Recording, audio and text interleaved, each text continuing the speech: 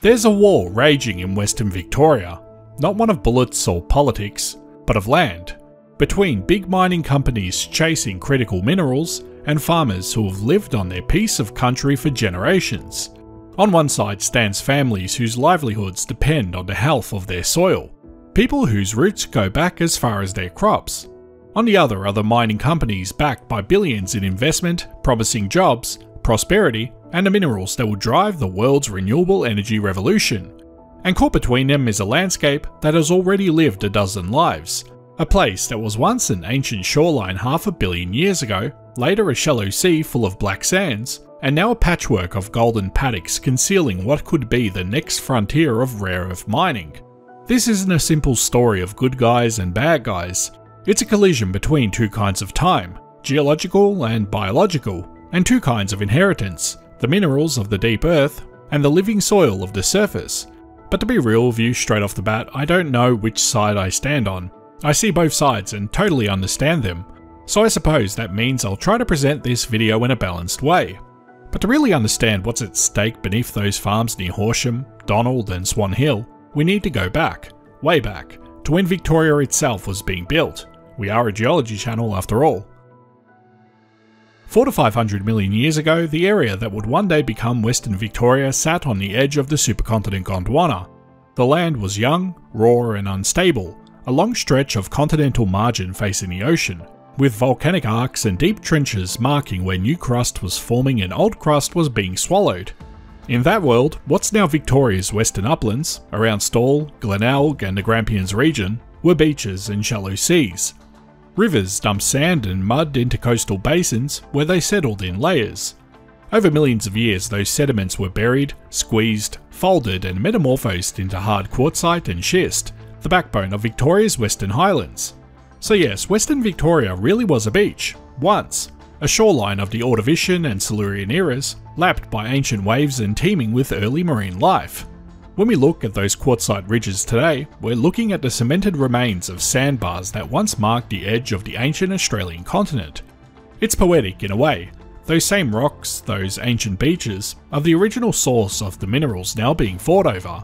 Because from those ancient sands came the zircon, rutile, ilmenite and monazite grains that weathered, washed and eventually settled again in younger deposits, the black sands lying beneath modern farmland. Fast forward to the Late Miocene and Pliocene, between about 6 and 3 million years ago. By then Victoria had eroded into a subdued landscape of rolling hills and river plains. To the north and west lay a Great Depression, the Murray Basin, slowly filling with sediment from the Victorian highlands. Then came the sea once more.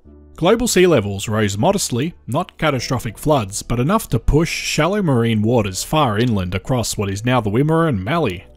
Over time, the coastline advanced and retreated repeatedly, laying down long curving beach ridges, as each wave of the sea built new barriers of sand and gravel.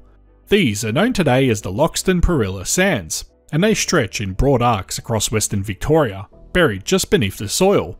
In those Neogene beaches, the same heavy minerals that once formed in the Ordovician sands were concentrated again by wave action, a geological recycling event that created vast black sand deposits. When the sea finally retreated for the last time, it left behind a landscape that looked much like today's, flat, dry and fertile, but beneath it lay an inheritance millions of years in the making. Now those buried strandlines are at the heart of a 21st century resource rush. Companies like VHM, the Goshen Project near Lalbert, WIM Resource, Avon Bank near Horsham, and Astron, Donald Project near Minyip and Donald, are pushing to mine these deposits for their titanium, zircon and rare earth content, essential for electric vehicles, wind turbines and defence technologies.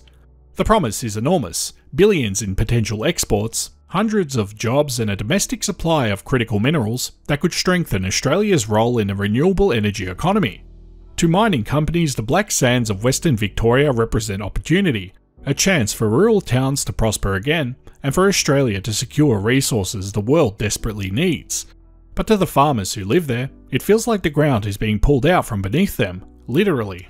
Farmers across the Wimmera and Mallee are fighting these projects not because they oppose progress, but because they don't believe the price will stop at the fence line. Their objections are many, but they all boil down to one theme. Once you dig up the land, it's never truly the same again. But here's just a few of the potential issues farmers are worried about. Many of the heavy minerals being mined, especially monazite and xenotime, contain trace amounts of uranium and thorium. Farmers fear these radioactive elements could end up in dust, tailings or runoff, contaminating their properties. They rely on rainwater tanks for drinking and household water. If dust settles on roofs, even low-level radioactive particles could make their way into tanks and food systems. There's also anxiety about long-term exposure for workers, livestock and nearby families. Some see this as a backdoor around Victoria's uranium mining ban, since uranium would be mined, incidentally, as a byproduct of rare earth extraction. It's not a technicality that sits comfortably with people whose families drink and grow food off the same land. The mines also need vast quantities of water for processing and dust control, and most of that will be drawn from local aquifers. Farmers worry that pumping groundwater could alter the water table, drawing down levels on surrounding farms or pushing saline water upward, a real threat in areas where salinity is already an issue.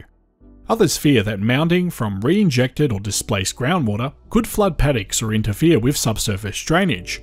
In flood years, tailing ponds and containment dams could overflow, spilling contaminated water into creeks or wetlands. With increasingly erratic rainfall and a landscape prone to both drought and flood, it's a risk they say regulators underestimate. But for farmers, the most painful issue is simple: losing arable land. Once mining begins, sections of farmland will be out of production for years or decades. Even when rehabilitation is complete, few believe the soil will ever match its former productivity. The finely tuned structure that supports high yields, the balance of clay, sand, organic matter and water retention, is nearly impossible to replicate after the land has been turned, compacted and reshaped. Many suspect that rehabilitated land will be fit for pasture at best, not intensive cropping. And while the mine eventually moves on, the scars, physical and economic, remain. To the miners, this is progress, a way to transform a sleepy agricultural region into a cornerstone of Australia's critical minerals future. To the farmers, it's a gamble with no reset button. The dilemma isn't about who's right or wrong, it's about two visions of value that can't occupy the same ground. One measures worth in tons and royalties, the other measures it in seasons and generations. Even the government seems torn, eager to champion renewable energy, but hesitant to confront the human cost of extracting the materials it depends on. I don't know which side to stand on. Part of me sees the logic of mining, the extraordinary geological inheritance lying under the soil, formed through millions of years of Earth's slow labour. Extracting it could strengthen Australia's economy, reduce reliance on unstable markets, and build the very technologies needed for a cleaner future. But another part of me sees the faces of those farmers, people who have lived on the same ground for decades, who measure time not by profits but by harvests, who fear that once the excavators arrive, their way of life will vanish. It's hard to argue with either vision. Both are rooted in truth, both hold a kind of justice. Western Victoria is now a frontier between two eras, the geological and the agricultural. Above ground, wheat ripples in the wind. Beneath it lies the fossilised memory of ancient coastlines, the same waves that once built the continent now threatening to rewrite its surface again. No matter which side wins, something will be lost. Either the minerals will stay buried and the opportunity will pass, or the land will be dug up and something irreplaceable will change forever. And maybe that's the hardest truth to accept, that there might not be a solution at all, just a choice between two kinds of permanence, the permanence of what we build and the permanence of what we destroy. I hope you found this as interesting as I did, and as always, thanks for watching. Before I end this video, I'd like to give a big shout out to my Patreon and YouTube members. Thank you so much to everyone that helps to support this channel.